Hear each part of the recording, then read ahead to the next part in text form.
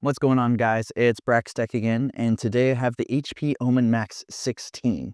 This is the Core Ultra 9 275HX and RTX 5080 model that's available at Best Buy for $33.39. I believe it's actually on sale for $200 off, so $3,100-ish and change.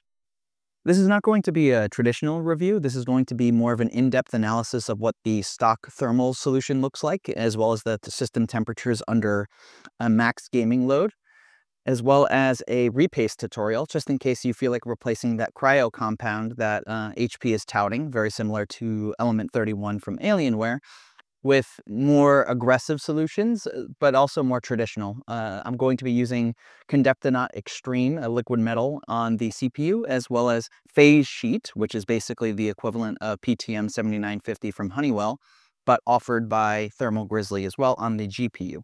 So essentially, this is going to be a tutorial to show how to take advantage of the barriers in place from HP to prevent leakage and, system shortages from, the liquid metal leaking onto the system board, as well as what the thermals would look like before and after the repaste, essentially showcasing, how effective the stock or factory solution is from HP, as well as if there are any gains to be had by using something aftermarket. And also, this is to serve as a video guide to take off the thermal solution entirely in case you have to. Of course, because you need to remove the thermal solution to get to the first M.2 slot underneath a heat pipe, as well as the Wi-Fi card in case the Wi-Fi card dies on you. So without further ado, let's get right into it. Okay, so my testing methodology and variables.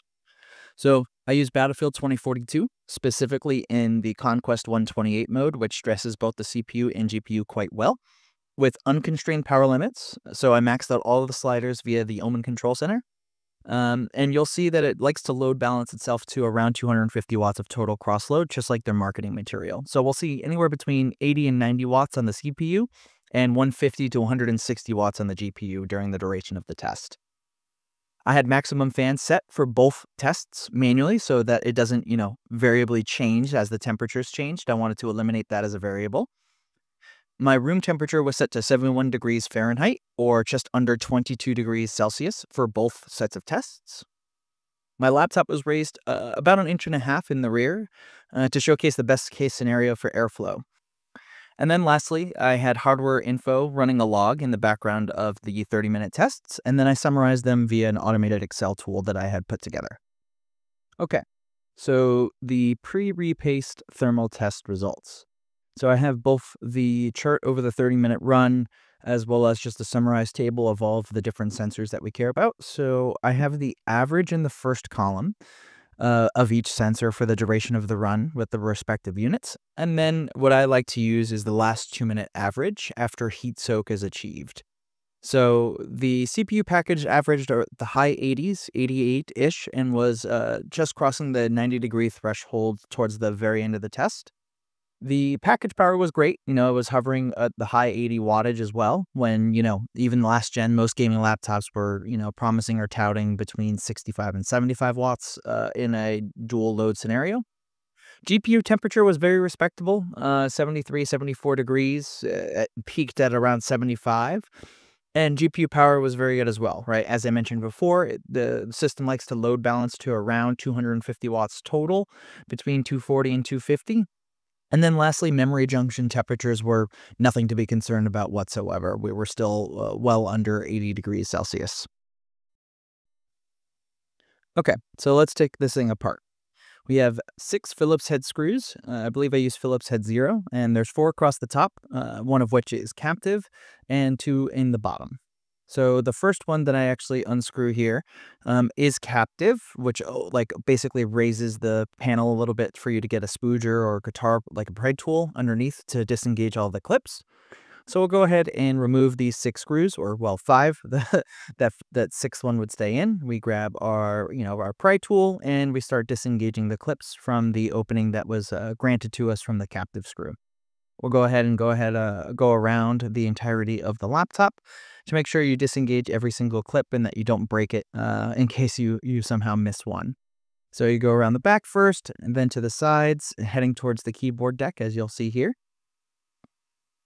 Now moving towards the deck, and now we go across the front where the light bar is. Once you've disengaged all the clips, it's really easy to just pop this thing open and take a look at the beautiful vapor chamber on the inside. Before we start doing any work on it, though, of course, we want to make sure we disconnect the battery in the bottom left-hand corner, as you'll see. So we'll want to head and remove that before we start doing anything.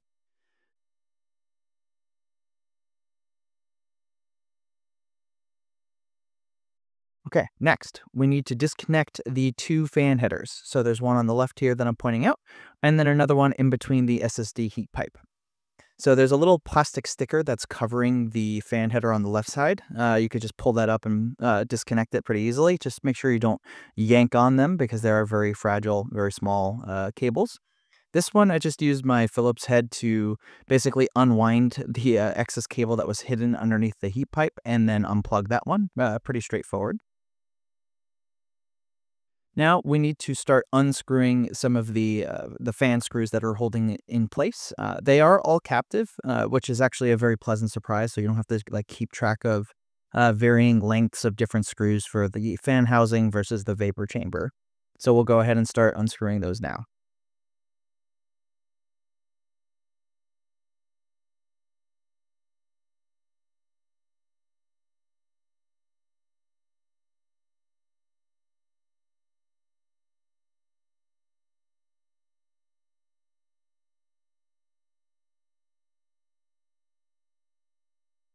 Okay, next we want to take out this one Phillips head screw that is covering the SSD, the first SSD drive bay, so to speak. This is the only screw you'll have to like keep track of outside of the bottom cover screws. And now we're going to move on to loosening all of the captive screws for the actual vapor chamber. Again, they are captive, so you don't have to keep track of which one goes where. They will all stay in place. And it's a pretty straightforward process. You'll hear like the leaf spring like pop out. And then I'll just grab my spooger tool here, and you want to find a spot where you won't like have a risk of bending it. I actually did the PCH area here. And once you feel the resistance finally pop from all of the thermal putty, it's pretty easy to just lift up. In this case, you have to actually slide it downward towards you first to get the like heat fin array on both sides out. And then you could just pull away from you. So as you can see, we have the vapor chamber assembly here. CPU and GPU cold plates with the appropriate foam dam. And one of the things that's really unfortunate, why I don't like this solution, is that the thermal paste and the liquid metal, the basically hybrid solution, disassociates. The thermal paste pumps out, and then there's like very small traces of liquid metal that are kind of just everywhere on both the cold plates on the vapor chamber side as well as the dies, which leads to, improper coverage, and then you get some hot spots on the die as the paste migrates out and leaves the liquid metal there. So it's a mess. So to clean this up, I'm going to grab some high percentage IPA or isopropyl alcohol, and then of course I have a bunch of Q-tips. Ideally that they're like tight fabric so that it doesn't leave a bunch of like cotton behind as you clean it. And I'm going to speed this process up. It takes a little bit to clean up the remnants of the liquid metal. What I like to do is clean up all of the paste first, and then push the liquid metal into like a small ball, and then pick it up with that same Q-tip to safely move it away to like a paper towel or something. So CPU is now clean. Let's go ahead and move on to the GPU. This is again the 5080. Again, there's a lot of thermal paste here, so I sped this footage up to make sure you guys don't have to sit around and watch me struggle to pick up the little ball of liquid metal that was left over from their cryo compound hybrid solution. But, very straightforward process, just isopropyl alcohol, Q-tip, and going back and forth, keep at it until the die is nice and shiny.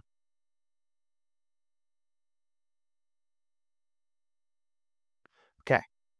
Now we need to move on to the vapor chamber cold plates as the CPU and GPU die are clean. And it's the same process. Use isopropyl alcohol and the Q-tips to clean everything up. And as you notice, I'm actually pushing most of the liquid metal towards the middle so it doesn't get stuck in the foam dam. Not the end of the world. That the whole point of the foam dam is to keep it from leaking. But for my preference, I actually like to keep the liquid metal pushed towards the center and then pick it up with a Q-tip. Clean off the rest.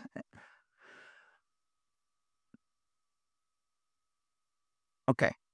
GPU cold plate is now nice and clean. Now we got to do the CPU cold plate. Again, same process, not too complicated. I like to push all the liquid metal towards the center while cleaning up the paste residue at the same time.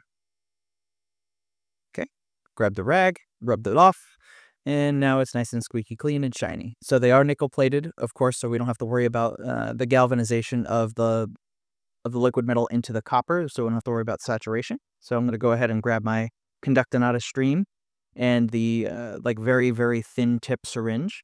And I'm going to zoom in here. This is all you need. Like, it is the tiniest little drop. You don't need a lot for each component. I'm going to do the CPU, so I'm going to pick it up and very, very carefully bring this over the system board. You see how I have my hand underneath covering it to make sure I don't drop it on the board, and apply it to the CPU. And now I'm going to speed up this process again. Basically, you want to leave this very fine, even application where there's no pooling or an excess in any sort of corner. And you want to make sure you get complete coverage. You don't want to leave any spot of the die bare. I'll bring this up here so you can see it a little bit better. But as you can tell, even with it slanted, the liquid metal's not moving or pulling up in any area. So there's no, parts of the die that are left bare either. So that should be nice and tidy. Next, I'm going to grab my phase sheet from Thermal Grizzly, and we're going to go ahead and cut it to size for the GPU. Now, you could choose to do liquid metal here. NVIDIA removed the hotspot temperature from the 50 series cards, so it's impossible to tell if you have a perfect application or not. So I figured I'd simplify the process. GPUs run up quite a bit cooler anyway, and apply that here. So I have some tweezers so that I can remove the other side of the, I guess, film, so to speak. So, after cutting it to size, I go ahead and apply it.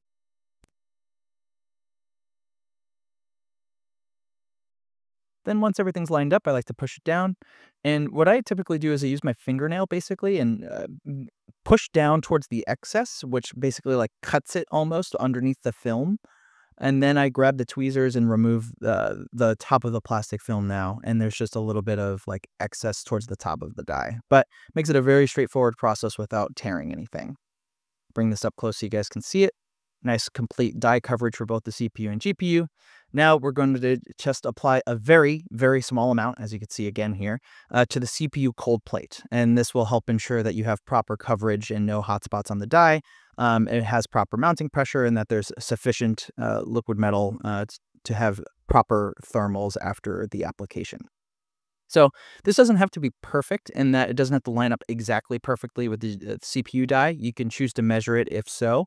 I usually eyeball it, and 99 times out of 100, it's perfectly fine. So I just did the shape of the CPU die that'll match it up, cleaned up some of the excess in the corners, and made sure that the foam was nice and tidy.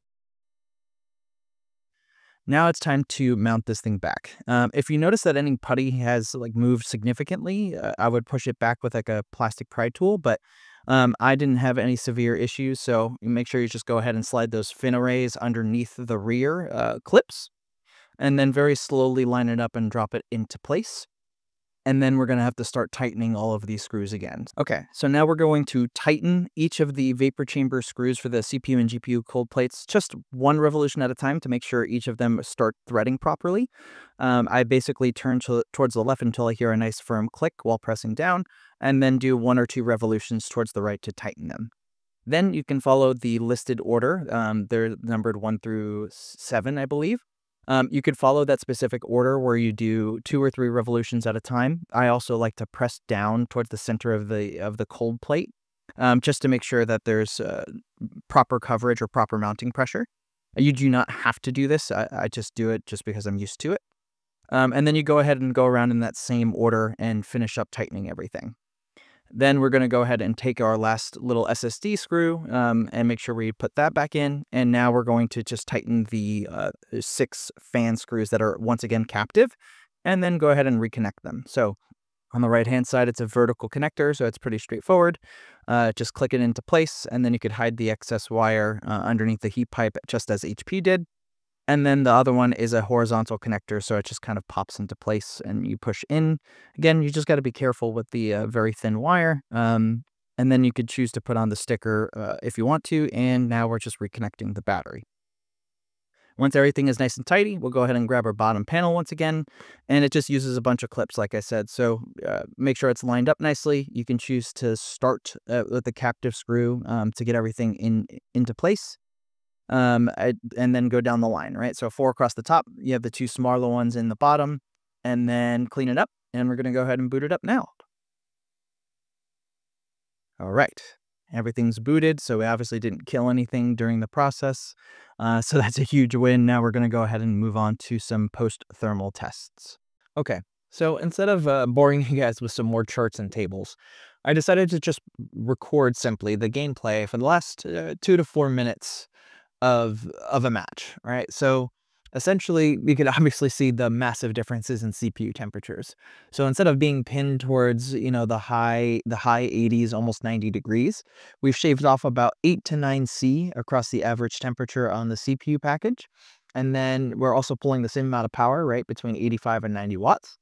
And the GPU, there was not a really significant impact here, which I kind of expected. The GPUs, because they have a large surface area, they often are fine with even like very okay pastes. Of course, pump out is a completely different story, but for the most part, I settled in towards the low 70s. The average for the run was just over 72 degrees Celsius, so about a 1 to 2 degree improvement. But overall, I'm like very, very satisfied with the improvement on the CPU specifically.